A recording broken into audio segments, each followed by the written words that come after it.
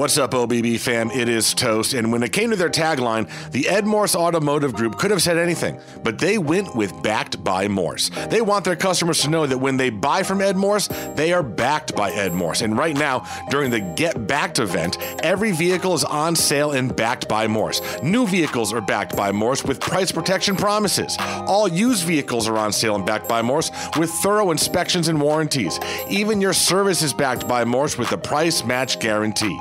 Shop hundreds of new, used, and certified pre-owned vehicles, all the best makes and models, all on sale, and all backed by Morse. Ed Morse even has your back with low finance rates on all your favorite vehicles, and you already know their lower finance rates mean lower monthly car payments. So make this the year you get backed by Morse. Shop an amazing selection of vehicles with unbeatable deals, all backed by Morse. Find a location nearest you and go to edmorse.com today. But remember, you're only backed by Morse when you buy from Morse.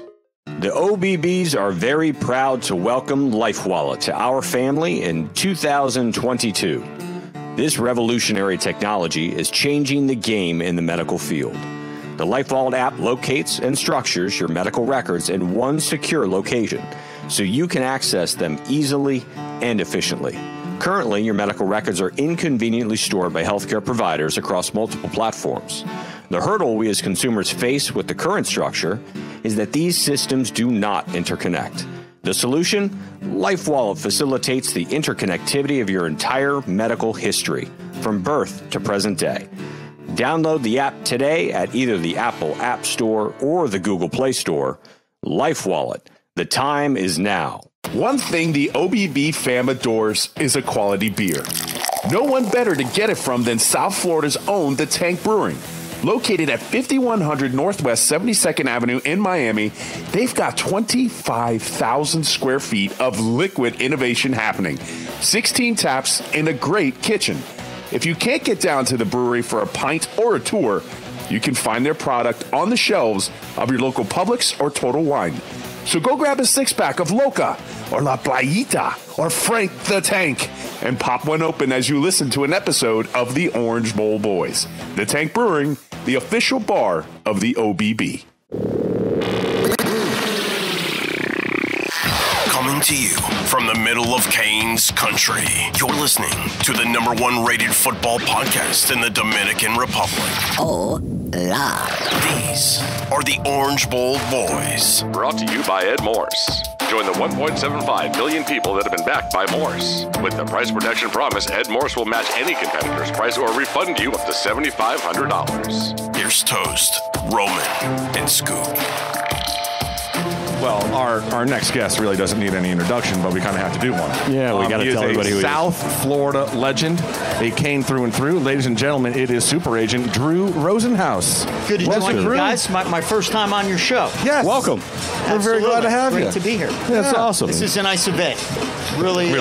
I mean, look at this. I'm glad the sun went down because it was hotter than hell. I'm blown away by the growth that we've seen in Miami. You know, F1 and this type of event it's really wild. Just seeing all the people that have come here recently and just the popularity in Miami is incredible. So, Drew, let's talk about the big thing that's going on now, and it's NIL. Yep. And for the first time, you as an agent can now be involved with college players and not be breaking any sort of a rule. It's like the Wild West out there. Is Miami doing it better than other people? Miami, yes, they are. You know, from my standpoint, we don't have a lot of interaction with the colleges. The colleges still try to regulate it, but we don't do a lot of coordinated things. So it's hard for me to comment directly about how the University of Miami compares with USC or one of the other programs. But Miami has John Ruiz, who has been a game changer for NIL. And, Ruiz is doing it the right way. I was just talking to John, and I thanked him for not only the contributions financially to the players, but the ability to help these guys with extracurricular things, working with them on their life skills and learning about life after football, because not every guy in NIL is going to play in the NFL, and even the guys that are in the NFL won't play forever. So what I like about what John is doing is it's not just writing a big check to these young men, it's helping them with a number of educational and entrepreneurial things. So Miami's got a big edge in that capacity. And, the NIL has become a fabric of college football. From an agent standpoint, we're very active in trying to get deals for our clients. But now the colleges are getting very involved directly with their collectives, which is another word for alumni. Mm-hmm. And it's very prevalent in recruiting right now, and also the transfer portal. So what we're dealing with now, and I think it's a great thing, because I believe these young men have always deserved to get compensated. The NCAA, the colleges make so much money. Why shouldn't they, get a piece of the pie? Correct. They're the ones that are out there, on the field, blood, sweat, and tears. So I'm happy for them. But it's a whole different landscape. It's absolutely professional football.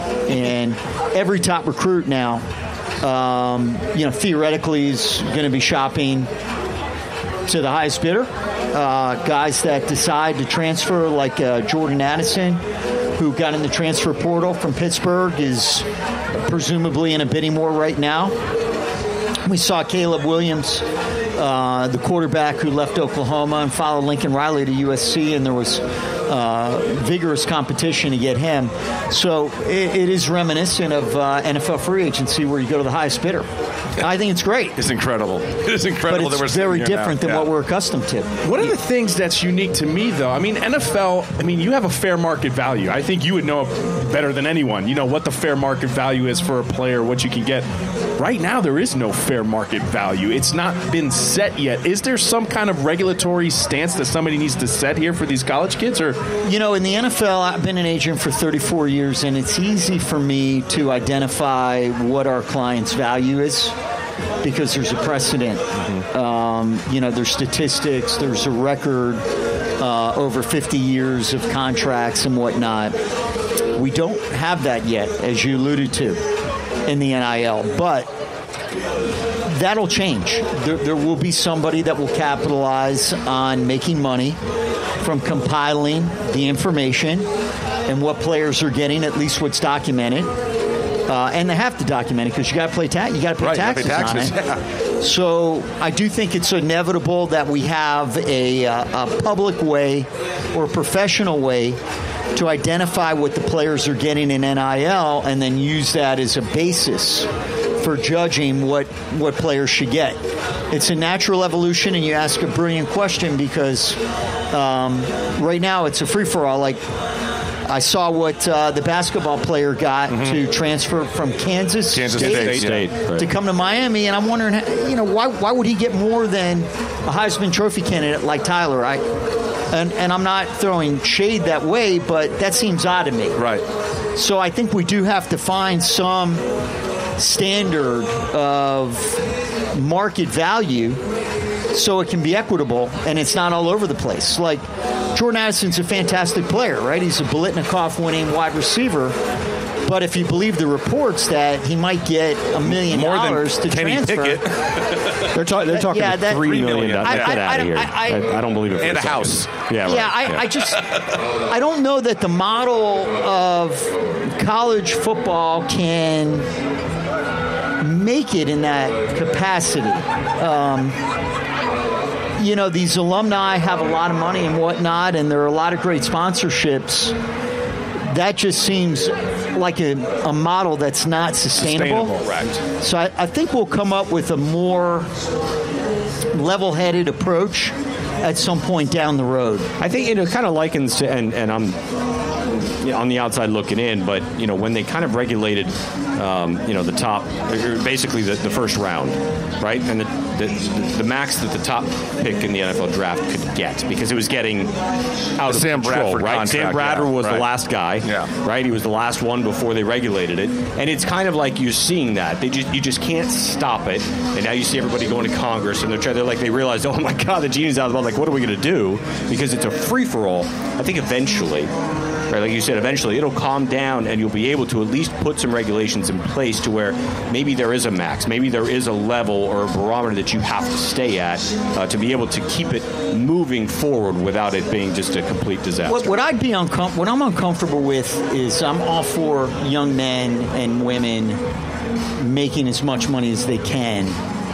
but it will upset the structure of college football if there continues to be rampant transferring. It will upset a lot of the developmental growth of many of these players and the teams.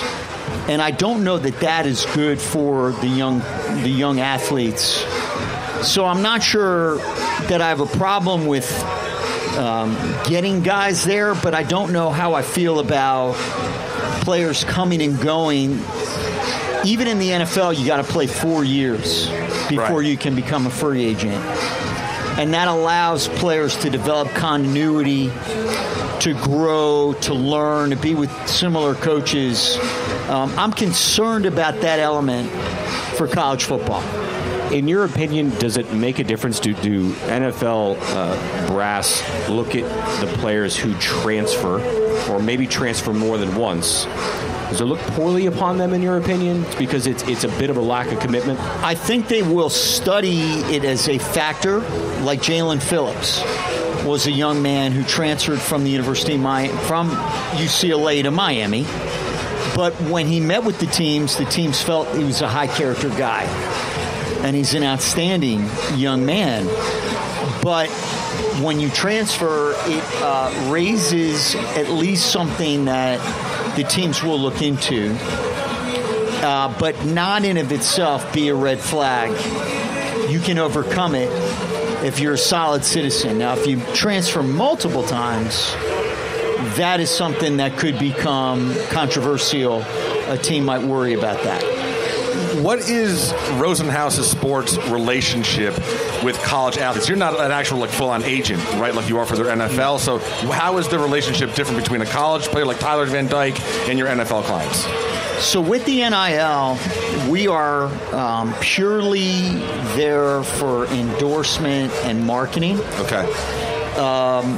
In the NFL, obviously, you represent them for the life of the contract that you negotiate, as long as they don't terminate you. Right.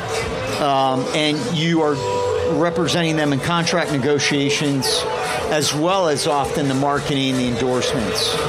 So the big piece that's missing here is, really, for example, my expertise. Mm-hmm. I spend all my time as an agent for NFL players on the negotiating side. We have our own marketing team, people that are dedicated to marketing, endorsements, public relations, life after football, media relations. The NIL, I'm not involved in as directly as I am with the NFL guys, because I'm not really doing my expertise. But it does give me a chance to talk to them about the NFL and the future, things like training, nutrition, dealing with injuries. They can see how your company works and operates. Yeah, firsthand. Without a doubt. Yeah. Sure, you develop a relationship. So I certainly had a long history of being an agent before NIL, but I welcomed it because I thought it was great for the players.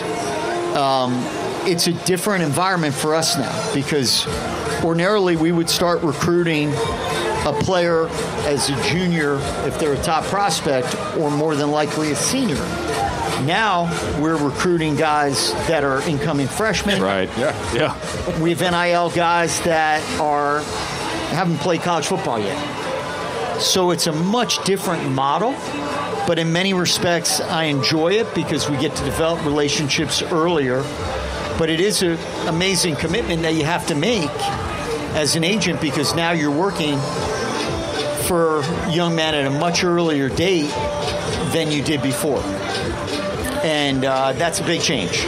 I just kind of want to circle back, and I just listened to you how you express yourself in terms of the transfer. You wish that they would limit it. And I agree with you, because you take the wide receiver from Pitt. I actually feel bad for Pitt.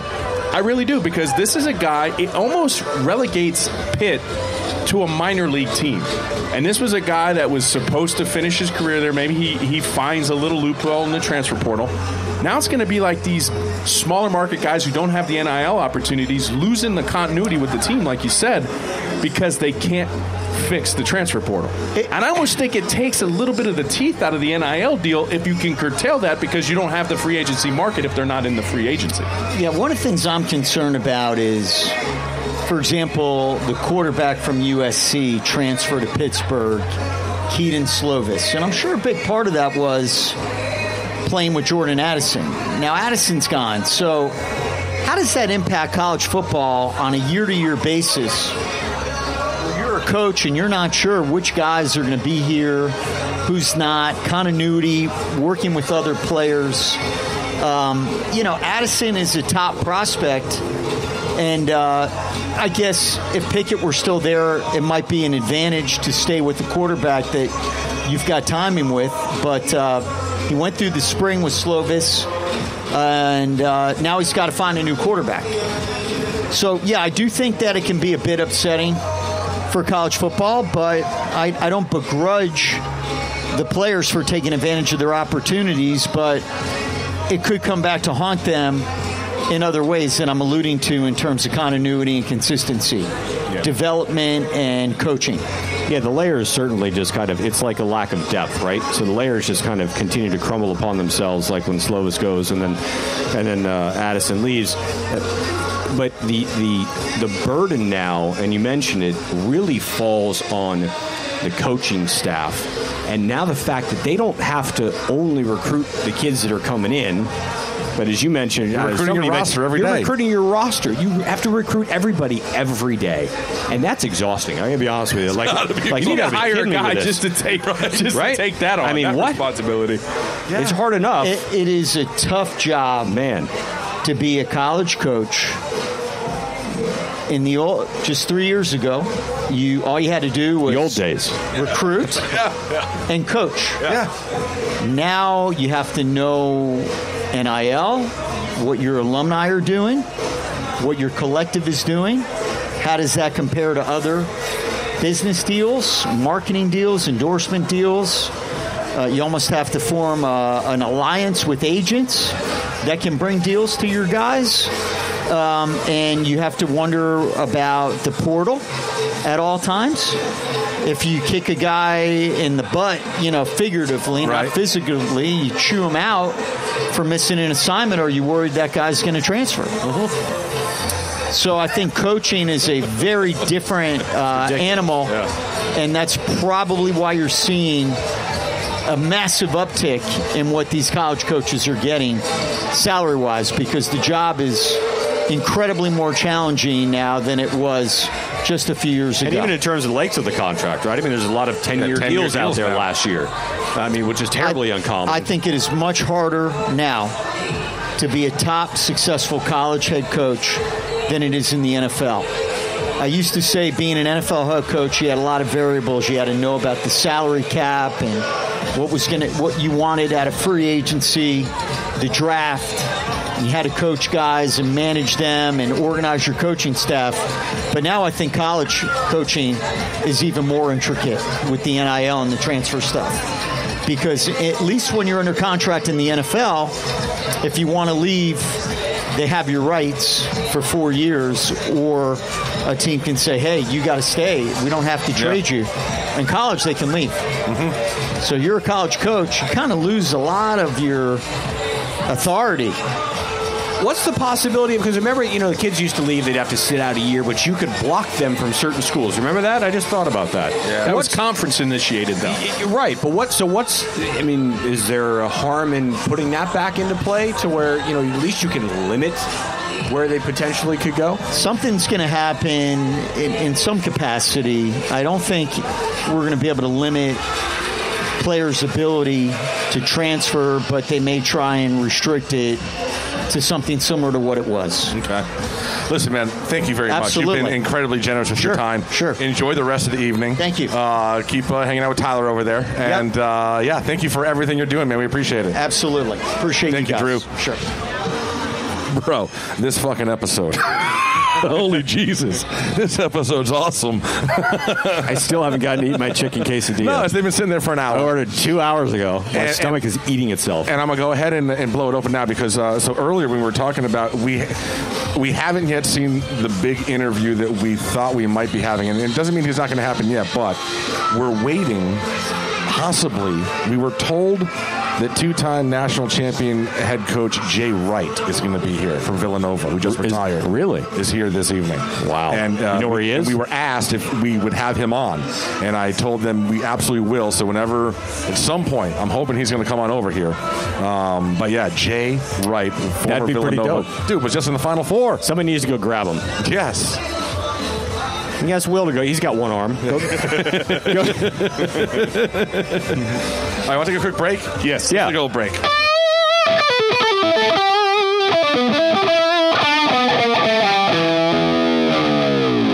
All right, so we are back. Roman is going to sit this out for just a little bit. Don't go anywhere now. Oh, yeah? Why is he sitting this out? Well, we have a couple of special guests. Oh, do we? do. A couple special guests. They'll jump on just for a little bit. We had a little news among the Miami women's basketball program. We did. About a week ago. Yeah. Some of you may have seen this news, but we have some new players that are coming to town, and they've got a bit of a reputation about themselves. Like 6 million some odd people follow them around. Is it that many? I believe last I heard it was 6 million. Yeah. Really? So like combine everything together. Oh. Ladies and gentlemen, making their Orange Bowl Boys podcast debut, Haley and Hannah Cavender. Hey.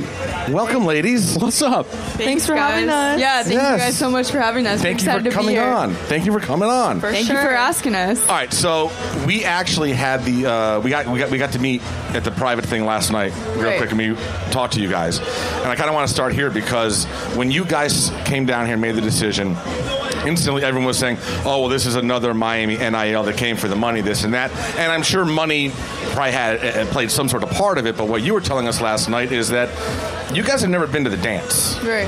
And you guys want to win. You want to go to a Final Four. And that was the driving decision you were telling us last night of why you came. NIL, that might happen, but you came here because you want to win. Exactly. I think Coach Katie sold us right when we got here. Her vision for the team. Haley and I felt just so welcomed by Miami in the first place, and the girls and the culture that they have built. They obviously made a really good run in the ACC tournament last year, and that's just something we want to build, and we want to get to the tournament. Like you said, we came here to win, and I think Miami has all the resources to do it. So under Coach Katie Meyer and her team that she has, we're just super excited. Can't wait to get to work.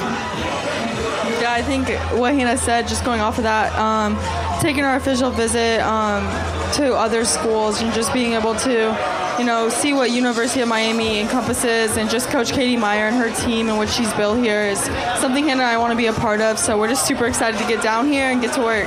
Now, you've seen Katie's stats, right? College stats, right? She's still better than everybody on the team? Yeah. Coach Katie is special. She's special. Yeah. It's ridiculous, right? It is absolutely Those numbers are stupid. Especially, even when Coach Katie talks to us, I'm just, blown away. I'm like, wow, this is going to be my coach. I'm going to be able to play under this woman. So we're just so excited. When you guys hit the portal, was she the first one to call you? Yes. Actually, they were one of the first to reach out. So that always stuck with us, too, and we just kept that in mind throughout this whole process.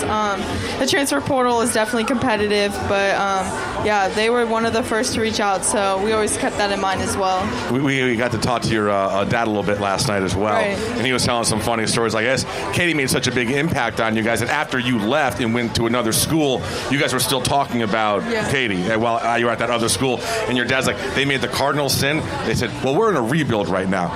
That was it. Yeah. That was it. They're not interested in a rebuild at this stage. Yeah, exactly. I think that's what Coach Katie and her leadership and just her competitiveness. As a leader and as a coach, I think Hannah and I just discuss that all the time. Why wouldn't we want to play for her and her team and everything that they bring to the table? So we're just super excited to get here and get to work with the girls and do what we can to help them win. being twins, aside from just being sisters, right? You know, you have the sibling rivalry with everything you guys are doing. Is it even more intense? Because there's no age gap, there's no age difference. This is, you know, I'm better than you this day, I'm better than you this day. Who's better in your mind, right? Because I want both of you to say I am, because obviously that would be the goal.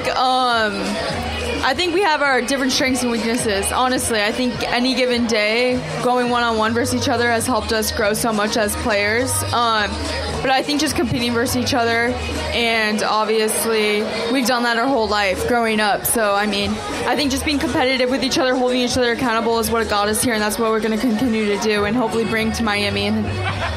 So hold on. And whoever wants to start can, either Hannah or Haley. At one point in time, you guys have been going one-on-one your entire lives, basketball hoop in the backyard, I'm sure. Each of you, what was your best moment against your sister in a one-on-one? Like the shot or the defensive block or something? Put us on the spot.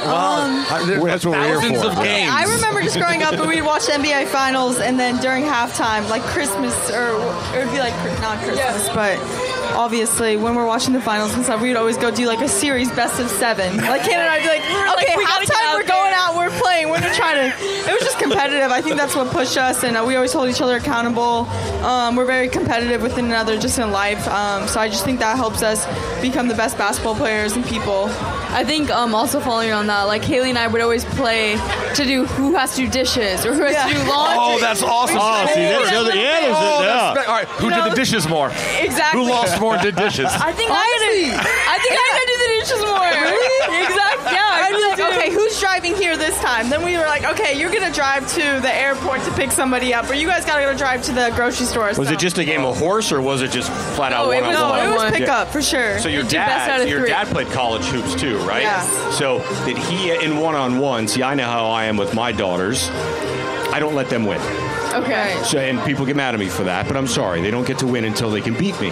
So, which will happen one day. One day they certainly look. Kenzie will beat me here probably in the next couple of years on the course. So, the reality is that, you know, I kind of think that breeds the competition. Yeah. Did he ever let you guys win in one-on-one, or was it always get that out of here? No, my dad is definitely the hardest on us, but I think that's what has made us so mentally strong. I couldn't ask for a better support system, but he's definitely one of the hardest people on us, and I actually really appreciate that because I think that's what Haley and I need. But yeah, definitely when we were growing up, we played a lot of horse with him because he does have a bad knee, so we couldn't play one-on-one. I remember playing speed with him in our driveway, and he went down, and my mom was like, okay, we might need to take him to the hospital, like he's getting too competitive. But no, my dad definitely has pushed Haley and I, and has helped us along the way for sure. That is awesome. Very good. Yeah. Good stuff. Do you guys remember? And all right, so I have like we got like 12,000 followers on our Twitter account. I got like 4,500. You guys are in the millions. Do you remember the first post where like you guys were like, dude, we just picked up like 100,000 followers? Like, was there an initial post that just took off that you guys started? Honestly, I can't remember like an initial post. I think during quarantine when we were bored, Hannah was really on the TikTok, and she just kept saying like, Haley, get into it. Like, and it was her own separate account. Okay. So then we just started doing it for fun. And I guess people just love twins. I guess twins that play basketball. Who doesn't love twins? I know. Well, I guess love so. twins. I mean, it worked out. I mean, for one's us, so. easy, right? Two, better. And the issue with TikTok is that I'll all of a sudden start scrolling. All of a sudden, holy shit! It's been 3 hours. What's the longest you've called yourself like, oh my god, I got to put this down for a second? I've been scrolling this for 5 hours. Honestly, I think I try to stay off of it as much as possible. Okay. I know that's hard. I mean, in the beginning, obviously, when you're bored and quarantine's happening, you're scrolling and you find yourself on there for hours. But now I think time management's very important. So I'll try to just like scroll on it, set it for 30 minutes, put my phone down, like try not to worry about it. Honestly, that's where I think I'm at. Your dad can put like I put a time limit for the girls, right? That'd be perfect. I think once you're over 18, you don't have to do that. Yeah, I don't think so. Yeah, the 20s. I'm gonna have to learn these rules. I'm not really sure what's going on. I think they're allowed to drink. Just at the age limit. So yeah, they definitely they've limited the phone restrictions for sure. Do you guys have a tandem account as well, or just individual accounts? On TikTok or just on I don't know, any of them. On TikTok, we just have one account together, and then Instagram, we have a conjoined account and then 2 separate accounts. So Yeah, see? Yeah, maybe it's All right. 6 minutes separate. All right. Well, listen, we are so super excited. We think the women's basketball team might actually outdraw the men's basketball team this year because of you two. I believe so. Distinct possibility. Just saying. Just they saying. had a great run last No, year. Maybe not, maybe both of them. not. I know, no, both of Destiny them. hit I like know. 17 straight. I got so you. we're excited. I got you. We're excited. We are super excited for you guys to be in town. Thank you guys so much for picking the University of Miami, and we cannot wait to watch you guys all season long. We're so excited. Go Canes. Go Canes. Thanks and for having us. Before you guys make the tournament next year, you got to come on with us before the tournament. Okay. Deal. Okay. Or maybe right after you. Hannah's like, I don't know. Fine, after the Look at Final her. Four. She After the Final She's Four. like, After I the don't Final think so, Four. man. Okay. Absolutely. We've got to All right. celebrate after we win it all. They're all business, man. Yeah, I know. well, you know, that's what gets you there. Thank you guys very much. Thank you Yeah, for thank having you guys for us. having We us. appreciate Cool, you. cool, cool.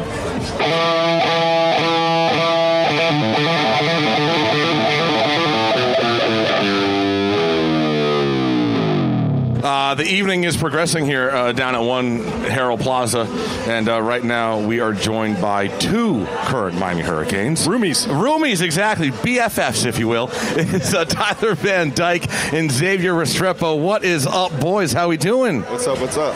OBB brand ambassadors coming back for the 2022 season, I believe. Yeah. Scoop will yell at me if I said it too early. No.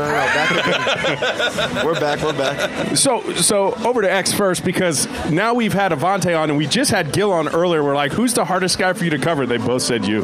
Yeah. Yeah, they did. Now Gil is a little bit more consummate of the teammate. He's like, oh, Brashard too. I got to give him a little. He's hard to go because I go up against slot guys, but you, bar none, we're number one. He then said, I was like, well, X is going. He goes, don't worry, he'll come back close to TVD soon enough. I'm like, well, he's smart. He's smart. Yeah. That's the guy throwing him the ball. Yeah, for sure. So Roe wasn't able to make it out to the spring game. Myself and Scoop were out there. How did you guys come out of that feeling about the new offense with Gaddis and how you guys performed? What were your thoughts? Yeah, we felt good about it. We were just trying to work on that run game. We struggled with that last year. So we're working on that. It went really well. Henry. The walk-on. Thad, yeah.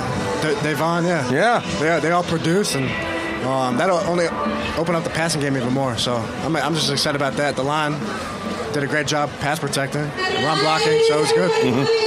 Max? Yeah, no, for sure. Just to be out there and just to go through the whole entire like the whole playbook, really. We're just trying to get our basics down right, because obviously without the basics, we can't really do nothing. So just to get the basics down packed and just trying to perfect the basics is really the biggest thing for us all week. So we had Will on earlier, and I know he didn't partake because he's coming off an injury, so he's going to get healed. But I was like, hey, man, talk to me about that little delayed tight end, screen in the middle / check down thing. I saw him run it a lot, too, and I'm like, that thing was there all day. And I was like, man, that's got to be so hard for defense to cover. I know it's a tight end. I'm sorry, X. I know I got to give Will's very excited about this play. He's very excited about the He's potential. excited about the tight ends in general. Yes. If we're ever in a third down and long, second down and long, you already know that's coming. Because like the route that he has me doing is the big over, so I'm taking all those linebackers back, and then just when all of them go back, it's just an easy dump off. Yeah, once they see the tight end start blocking a little bit, even if it's man, the linebacker's eyes will go somewhere else, and they'll just sneak out. Yeah, and this is the fun part too. So in the spring game, I did have a chance to go back and watch it. So I think you're 2 by 1. You're 1 to the boundary side. It was Lassen. Lassen goes on a clear route. He's kind of running an 8, but it's not necessarily an 8 route. But then you're talking about that over route, and it's that over and up, man. That's 1-on-1. I'm like, that's going to be dirty, especially against man. Oh, for sure. Or cover 3, because that corner's going to press inside, take the 8 route with Latson, and we missed it. We missed it on that route. Ivy actually had some pretty good coverage on that play. But I'm like, ooh, there's some vertical passing games. Are you excited about stuff like that? Yeah, we have a lot of play action, vertical passing games. So, I'm really excited just for that, And what's natural about that is the play action stuff. Your running back is now in a prime position to block. Yeah. So it puts you in a max look without really being a max look, right? Because he's just right there and he's blocking. I thought the blitz pickups looked good too. I thought the offensive line blocked it well. You guys, that's going to help a lot. How do you feel, X, about the offensive line? How they ticked up? I feel like I have all day to run routes out there. Especially in spring, I tell the guys every single drive, they're doing a great job. Just giving me time, honestly, to do what I have to do and let T deliver the ball. So I appreciate those guys. Those guys are getting really, really better. That's phenomenal, man. I was like, I'm watching the running game too, and it's tough because I want to applaud the running game because coming out of there, because people are like, hey, what? I'm like, man, the run game's going to tick up so much now. I just felt like the guys were more balanced, they were more aggressive, they were like pounding it. One of the things, and correct me if I'm wrong, I don't know, the quick bubble, I don't know if this is going to be a staple in this offense, right? I think it's going to be more apt to come at you, maybe play action, do the tight end pass we were talking about, to try to pound on people. Would you agree, disagree? We have bubbles. Mm-hmm. Not like last year. Every run we had last year had a bubble attached. A bubble attached, right? Now we have the call attaches. We have to call it to attach it to the run. Mm-hmm. So it's not every run is automatically the bubble. But we do have it. I don't think we threw any. Where we even ran any, but we have it, and we'll probably run some of it. But and I agree with you. And I also feel like it has a lot to do with like game planning, like versus certain teams. Obviously, we won't run like a lot of bubbles versus like a press team, like a cover 4 team, or something like that. So it all depends. I came out of the spring game and love offense, but I thought the defense kind of edged you guys for the day. But I was most impressed with the cornerback play. How, as a quarterback, were you like, damn, dude, like, I'm not seeing a lot of separation here. Like, it seemed like they were on you guys, like, pretty tight coverage all day. Yeah, I don't know if I agree with you that the defense won the day, but... Well, I know the scoreboard says you guys won by, 3, but, Every time I was in with the ones, mm-hmm. We scored 6 out of 7 of the 5 out of 6 of the 12. I don't think that... I'm just saying, my scoreboard had defense come out a little bit in front. I don't know. I don't think so. I didn't see it that way. I saw the run game pick up. I saw a bunch of plays over there. Mm-hmm. I saw the defensive coverage guys. I did think that there were some good coverage moments. They had some highlights, but I do agree with Tyler. No, for sure. Like, the defense definitely got better, but when you run the same plans for 4 weeks and you're still driving on the defense, there was a lot of repeat plays. I know in spring game you try to keep it vanilla, you don't show too much. I think I tweaked them a little bit. A little bit. Tyler is looking at me like, you son of a bitch. What are you talking about? Scoop told us to take the shot because he's all butthurt about the golfing thing. Yeah. Hey, so I heard a little rumor. You actually outdrive Novak. I'm around him. Yeah. I don't hit it straight every time. He does. Right. Okay. But see, he's humble. But that's not. It's like, damn, Tyler's out driving the pro. No, that guy's a stick. That's ridiculous. Nice. Good stuff. All right, well, listen, we're going to let you guys get back. We just want to touch base real quick, find out how you guys felt the spring game won. And obviously the offense won. I take that. All right, my bad. I apologize. He win, he lose. He lost. He lost. Okay, I know you guys were watching the game, so that's going on. So you're probably listening to this tomorrow. You probably watched it tonight. The Heat lost. They lost bad. He's too. a Sixers like 20 fan. points. You're a Sixers fan? I am. What? How does that happen? Connecticut? My dad's from the Philly area. Oh, okay, gotcha. All right, then that's fine. All right, we'll let that happen. Heat 5, but right? Yeah, no, for sure. So you were rooting against the Heat? Yeah, of course, for sure. Jesus, wow. All right, what other teams do you root? What other South Florida teams do you root against? What's your NFL team? I like the Eagles, but it doesn't feel. Whatever team drafts you. Are you a Flyers fan? They're not good, so that's why. Hockey. I like the Phillies and Sixers. Oh, so it's Philly based, and you're like South Florida, all Heat. Miami teams are the best, though. There you go. Exactly. There you go. 100%. So Heat, Finns, Panthers. Yeah. Marlins, all that. Listen, the Panthers have an opening for an NIL deal because Eric left, so someone's got to jump on that. That should be UX. Yeah. He's a Flyers fan. The X-Burger. The X-Burger. The King Dog? The X-Burger would be awesome. All right, guys, listen, go have fun. Enjoy yourselves. Thank you very much for stopping by, man. We appreciate it. Thank you.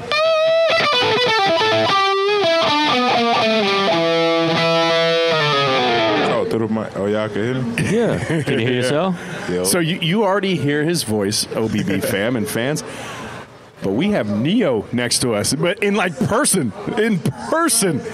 This is an honor. I didn't even see him get into the chair. He glitched in. You see that? Glitched in. We're sitting here all of a sudden. Tay's next to us. See, we're right here too, and we're going to say it now. We're trying to set up a watch party so Neo can actually watch his namesake, so he can see how special Neo was in the movies because you were doing it like crazy. Monte, talk to us, man. How are you doing? I'm good. How are you guys? We're doing phenomenal, man. So great event. I mean, obviously, Life Wallet. We're here. They're on stage. They're on the small stage. We're on the big stage right now. So, obviously, tell us your thoughts about this event and everything and all the buzz that's surrounding Miami right now. This is actually my first event, and it's actually crazy. It's in the middle of downtown, trains going through, lights everywhere, skyscrapers. It's nothing like I've ever seen before, so. You can't get this in Gainesville or Tallahassee, right? No. What are you talking about? They got buses. They got little buses that go through town. Yeah. You know? So, Scoop, you weren't on the last segment, but we had Tyler Van Dyke in X, and he almost caused a riot, and I obviously want to Vontae because he basically said... I told them that the defense won the spring game, and they were not happy with me. They were not happy. I know. Thank you. Right? Thank you. Yes, I'm sorry. I didn't think it was controversial. We look good, right? Yeah, you guys look phenomenal. You guys won. Scoreboard might not have said it, but you guys won. He said 6 out of the 7 times I ran with the ones we scored. But he had to bring up stats. I was going to say he's keeping track. Clearly, he's keeping track because I think that what he's mad about is that maybe the impression that we got might be the impression that a lot of other people had as well, which was that the defense won that game. It was steadfast and shut them down. Maybe he's mad about that. Tyler seems a little upset about it, to be honest with you. That's good. That's a good thing. That's a good thing. You got to piss off Tyler. To the flight. That's right. And honestly, what really was refreshing for us was the fact that, and awesome, they got the University of Miami band playing in the background. I love it. Nice jacket. But was the secondary, you guys were just blankets, man. You guys were blankets on those boys. They whatever their jacket size was, you provided the jacket. You were their jackets. I mean, I thought Ivy did phenomenal in coverage. You did phenomenal. I saw you headhunting. Like, dude, I don't know if you noticed this, because I like to do film for fun, right? Yeah. So I do it, and I just show up for the fans. It's always been the fans for the fans. And I always love your clips. You want to know why? Because everybody moves at a certain speed, and all of a sudden, somebody just flies across the screen like they're dubbed wrong. Like, it's like something's wrong with the film, and it's always like the new you. high school kids, right? Yes, they speed up the film a little bit. Yeah, when they run by, that's they speed it up. right. So, like, that's you. Like, all of a sudden, you just came down to the line of scrimmage. You closed on, like, a drag across the field, and I'm like, dude, blankets, just running so fast.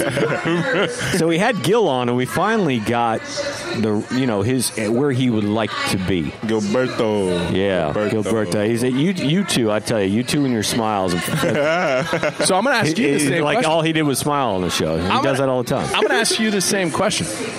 I said, hey, third down, where you want to be? You want to be in a box or you want to be in coverage? Third down, you want to be in the box or you want to be in coverage? I know what his answer is. I don't know. I probably want to be in.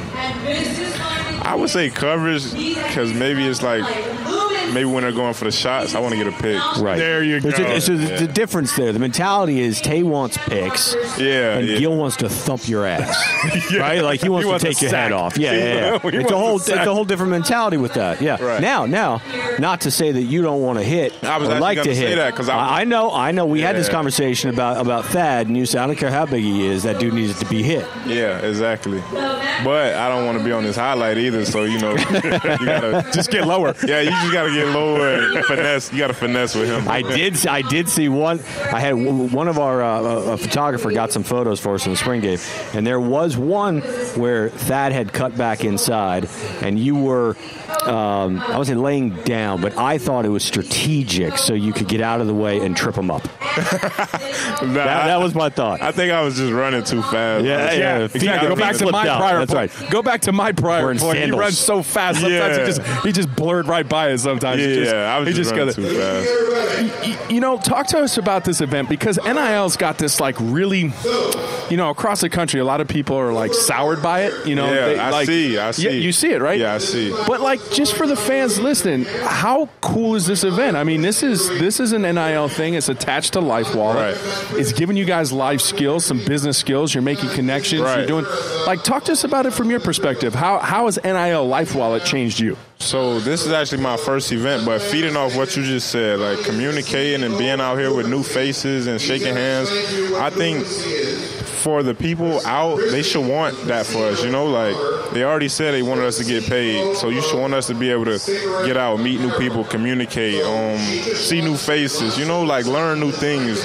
You should want that. I don't think you should look at this stuff as a negative thing. I just don't agree with that. It's making us better young men, better young women, and it's actually a great thing to have going on, and I believe everyone should do it, and if they're not, then find something similar, like it's helping us in a positive way. So I don't see how you could look at it as negative.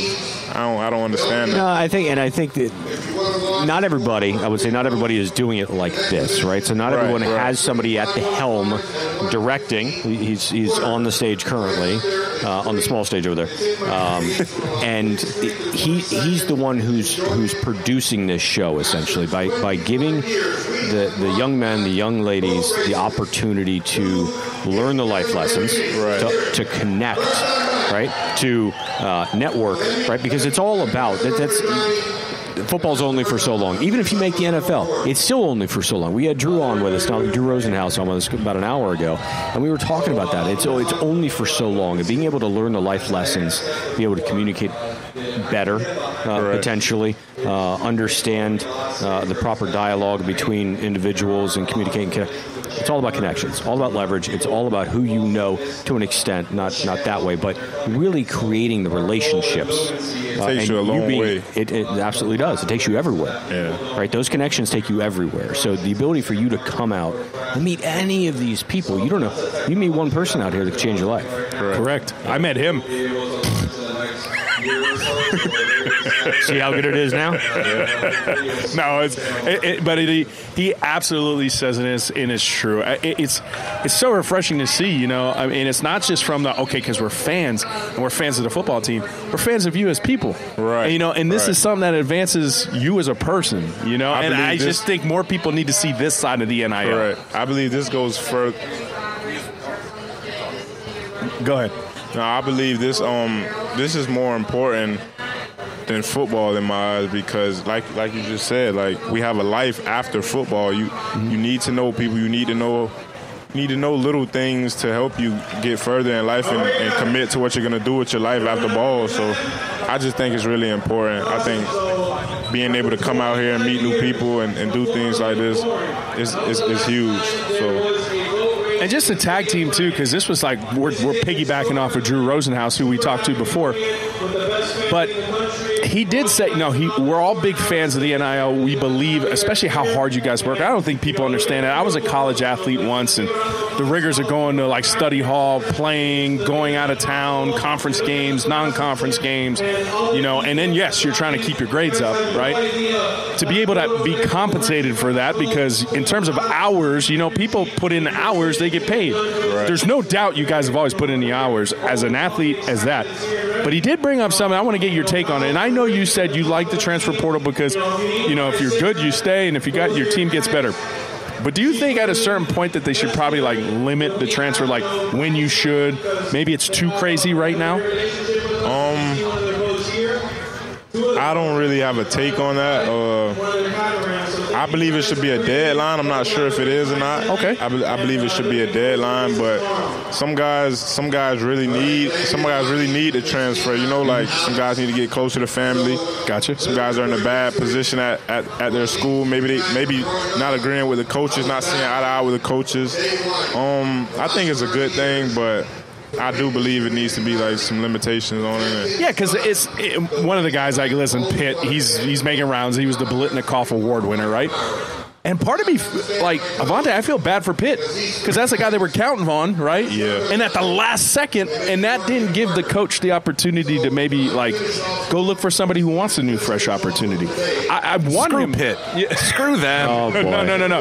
But, but I agree with Avante, having that deadline, but then, some limitations where, hey, man, they need to have a little open window so they can go ahead and get somebody that Avante could clamp down. It doesn't matter, Biletnikoff Award right there. You got to hit him anyway. Yeah, and see what you said about the coach being able to get another receiver. the coach can leave you, and then you can't go to another school. So I don't really care for that because the coaches don't care. So it's like, and that part of it's true, and that's coming straight from a player. Like Mario can leave tomorrow to go to the NFL. Yeah, he can be. I mean, he's not, but he's exactly. We're not saying that he's not going to. This is his dream job. Obviously that's not going to happen. Yeah. But you've seen coaches before, that Jimbo Fisher. He's going to be here for life, and then he left to go to Texas A&M. Just up and leave. Yeah. Well, I mean, smart move. They can't blame the guy. I mean, they can't even fix that. It's ridiculous. Now, I want to talk about something really, really serious. This is very important. You get your hair cut today? Did I? Yeah. I got it cut.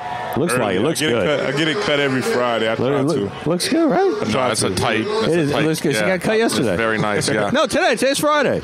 Yeah. You make him jealous every time he looks at you. I know. Hate it. Exactly. All right. So before we get Avante out of here, so he can enjoy the festivities, thank you so much. I can't wait for the season. I'm going to do it on the fly. I have confidence in myself. I have confidence in you too. Red pill, blue pill. Okay. As a toy, here we go. As a toy. Boy. Do you want one of these luxurious fast racing boats or a helicopter? I had a helicopter toy and I wrecked it. I could not figure out. No, I'm talking about a real one, like a real boat or toy. a real helicopter, like the big boy toys. Yeah, I definitely get a boat. I get a boat. I get a boat. Okay, that's. Oh wait, before I go on to the next questions, what kind of boat? I have no clue. Cigarette. Cigarette boat. You want a yacht. Cigarette. You want a yacht. You want to do so well that you're going to go ahead and get a yacht. Okay, because I'm staring at an icy machine. Are we going strawberry icy or lime icy? Strawberry. Strawberry icy? Yeah. All right. Regular cubed ice or nugget ice? No cubed ice in a slushy? I'm just talking the difference between cubed ice and nugget ice. See, he's got this thing for nugget ice, like Chick-fil-A ice. Oh, I love Chick-fil-A. Oh, see, there's the answer. You got to just say it better. Well, apparently I didn't describe that. Yeah, I was confused. All right. Hey, we're going to play off that. Chick-fil-A chicken sandwich or another chicken sandwich. You can pick what other chicken. I'm giving you an open-ended blue. Red is chicken. Chick-fil-A chicken sandwich. Blue is whatever other chicken sandwich that you think is better. Probably another. I don't really like Chick-fil-A chicken. Oh, really? Okay. Yeah, I grew out of those. He grew out of them just like he grew out of Dre and Eminem. And Still likes Mary though. Yeah, right. Mary J. Blige. Yeah, she good. All right, we got another one. Yeah, I'm gonna go with another one. All right, what do you think is the bigger thrill? Well, let me ask you. You ever jump out of a plane before? I plan on doing that. There you go. There you go. It's crazy. Ooh, I was so just it's watching tougher some videos about I was going to say, jumping out of a plane, what do you think is a bigger thrill? Jumping out of a plane or running out of the smoke on Saturdays? Running out of smoke. Oh. Yeah, running out of smoke. Now, I'm to a whole different person. Like once we touch the field and it's game time, like I'm locked. You know what? It came different. from. Like, that's fine, but I'm gonna spin that. I'm gonna spin that for him. I want to add something to it too. We had somebody on, old school guy played here, All-American, named Kevin Patrick. Probably gave one of the greatest quotes on our show ever. He's like, when I walked out of the smoke, I was coming out of one world and going into another world, and we own that world. And that's what coming out of a guy that did it years and years ago. And I was like, man, that gives me goose. I was like, I never would experience that. They're a childhood team. I played for a different college. But I was like, man, that would be so cool to do. Yeah. I'm a caveat. You can smell the grass. Like that's the best part. Like you can smell the grass. Like, it's go time. The fans cheering. Like it's hot. It's humid. Like it's go. Like guys, it's a podcast. You can't see his face. He was like smelling the grass. He is always smiling. He gets me to smile. He got mad, like angry. He was talking about, I could smell the grass. Yeah. He was legit pissed off right there. He has that switch. Yeah. That was awesome. I noticed that too. I'm like, man, I almost wanted to switch chairs. I smell the grass. I want to scoot over a little bit. Tackle your ass. I know. I'm like, holy hell, we're in trouble. I'm more like Thad Franklin, so I'm bigger. We're Thad's side. I'm Rooster. I'm fine. You can't catch my ass. I was gonna say, I appreciate that. You ain't never jumped out of a plane though. Yeah, I plan on doing that. It's awesome. It's brilliant. Yep. When I have some time, I have zero time. Well, it doesn't take very long. It really does. And I tell you, the first time I jumped out one, I swore to God I was gonna go get certified, and I had planned the whole thing out. It was that great. Yeah. Yeah. And then I went again, and I was like, man, maybe not. Then I went a third time, and I was like, I'm good. Yeah.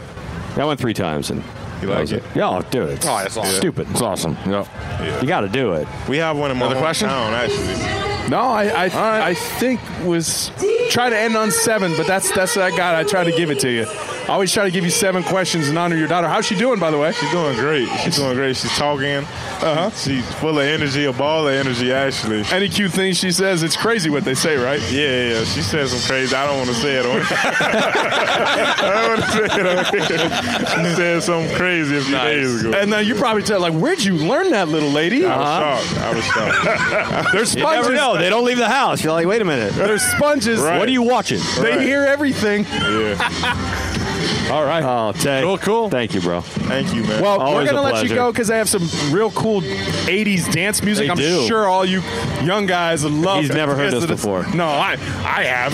Yeah. Sound like some breakdancing music. That's right. That's right. Get a cardboard Yeah. box. They used to put We'll do some cardboard on head the floor. spin. Electric Boogaloo. Yeah. It's about boogaloo. Holy hell. Oh, awesome. All right, bro. Appreciate y'all, man. Have a good night. Thank you, Tay. Thank you, Tay.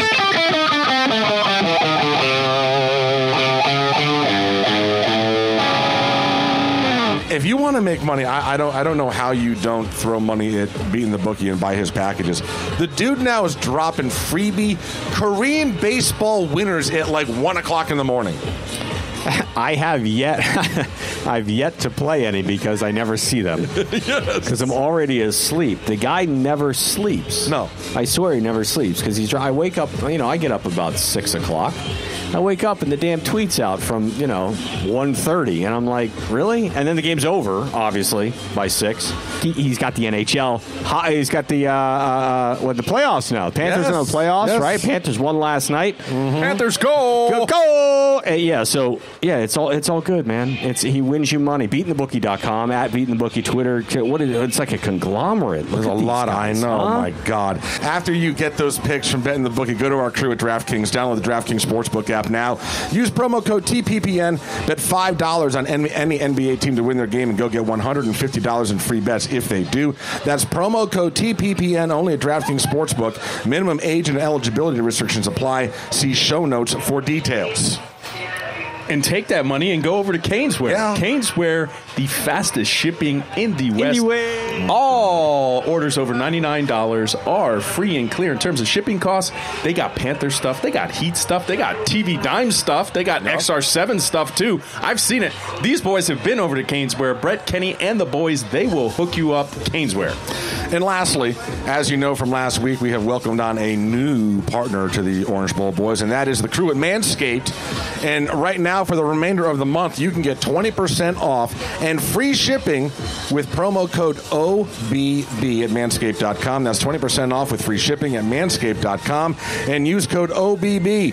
Unlock your confidence and always use the right tools for the job with Manscaped. And check out that new... your balls? Well, thank you. Yeah, your balls are going to be all about it. Yeah.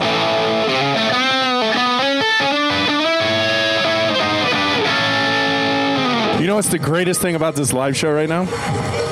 What? Is that you can't play the intro for 5 questions on me right now. Bet your ass I can. Oh, no. You have it on the roads, too. Oh, wait, hold on. He's got to find it. Oh, no. Oh, he does. Oh, my God, he does. He's Of course got I it. do. Oh. All right, boys and girls, wrapping things up with 5 questions. As always, question number 1. I didn't look at these. If you know what the best part about it is? What? You don't have Hillary stats in front of you. I have them memorized. Oh, you do? Yes, yes I do. Okay. Listen, she's so legendary. Yeah, I know. So historical. She's got a lot of stuff. I mean, come on. How do you not have that stuff planted in your brain? That's true. Question number 1. If you could meet any fictional character, who would it be? Fictional, not real.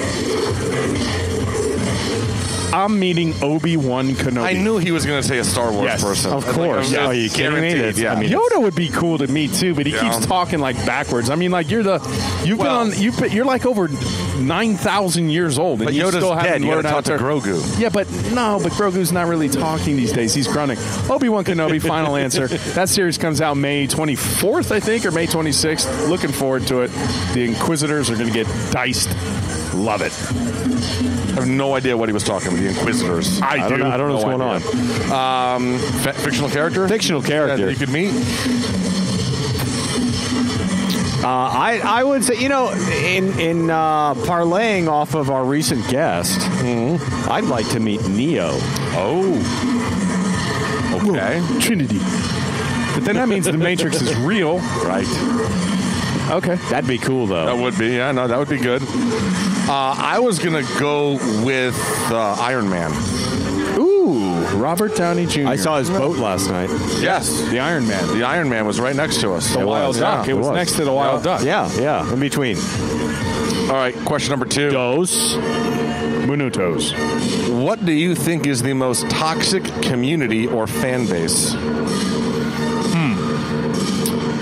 I'm going to go, aside from the obvious, I'm going to say the Philadelphia Eagles. Wow, okay. Where's Tyler? He's not going to be happy with me about that. No, I want to go with the obvious. I just don't know which one's worse, Florida or Florida State. Right. It's tough. That's a tough debate. But I kind of want to give another curveball answer to this and say the collective that is SEC conference fans. Like, you are a fan of a conference. You guys are weird. SEC conference fans, my final answer. You know what? I don't find the Gator or Seminole fan base, at least right now, overly toxic.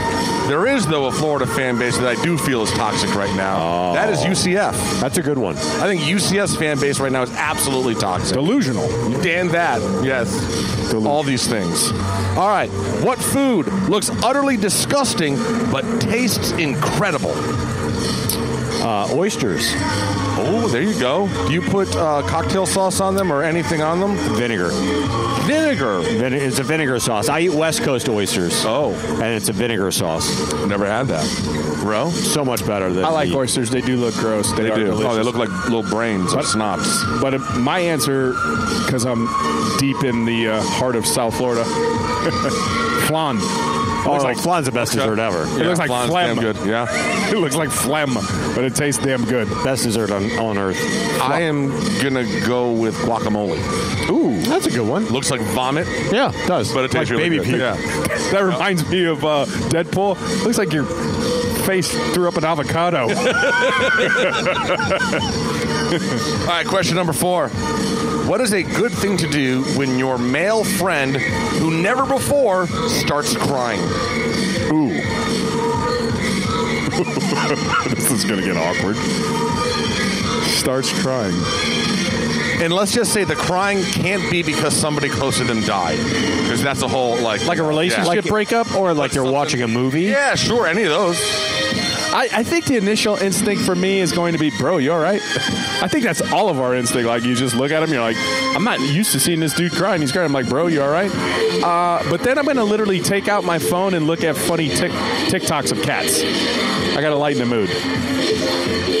I'm going to look at my friend and just be like, you need to stop that now. Please, like, you need to stop that now. Yeah. Unless, like, your parents died or your wife died. Well, you said like, that couldn't be the thing. Exactly. So because... If this is because your team lost or whatever, like, because we know that that's not the case, then I would just mock them to death. Sure. Yeah. Maybe you walk up to him and what's wrong? We're such good people. Can you see how we... What happened? Can you see how we handle life? I'm sending TikTok videos of cats. Toast is saying, get over it, and Scoop's making fun of them. I don't understand. I don't see the problem with any of that. All right. Next one. Last question. What is the worst movie sequel? Ooh, there's been some bad sequels. Yeah. I'm going to pick one that comes out in a couple of weeks. Top Gun 2. Knock it off. You can't pick a movie. No, you can't do it. I read them Rotten Tomatoes. It's awful. That means it's going to be good. Because that's the critic score, right? What's the fan score? Right? That's the one you got to pay attention to. For me, this is going to be easy. Along the lines of Star Wars. Because it was a sequel of the new prequels. Or after series, whatever you want to call those abominations. But The Last Jedi. Horrible. All right. Horrible. Scoop? The first, the first female to be nominated by a major party to run for president. That was Hillary Clinton. Hillary Rodham Clinton. Also, yes, obviously, a Secretary of State.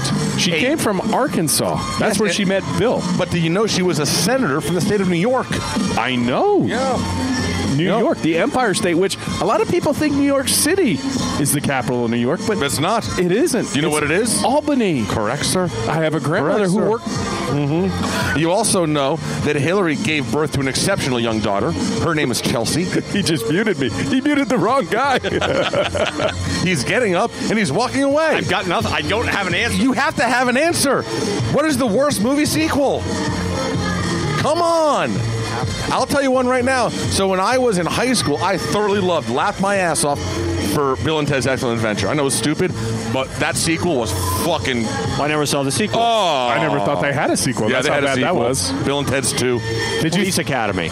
Oh, okay, there you go. Sure. Police Academy 2. 100%. I'll go with that. Yeah. Was that the one with Bobcat? That was the Kill you, man. I blew fart. I blew the whole damn thing apart. Let's talk some poetry. All right, boys and girls. I think that does it for a podcast episode. Oh, my On this goodness. note, I think we're going to get out of here.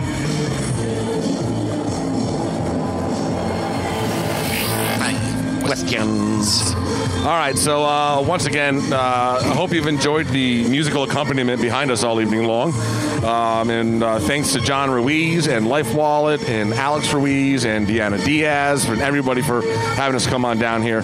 As always, go Canes! We got to name the show. Oh, shit. But we know it. Oh, yeah. Didn't we come up with a name earlier? Subliminally. That one. That's it. That's it. I'll spell it that Figure way. out how to spell it. Yeah. Subliminally. Subliminally. As always, go Canes! Go! Bang! That's another episode in the books. The Orange Ball Boys are brought to you by Ed Morse Automotive Group. Visit edmorse.com.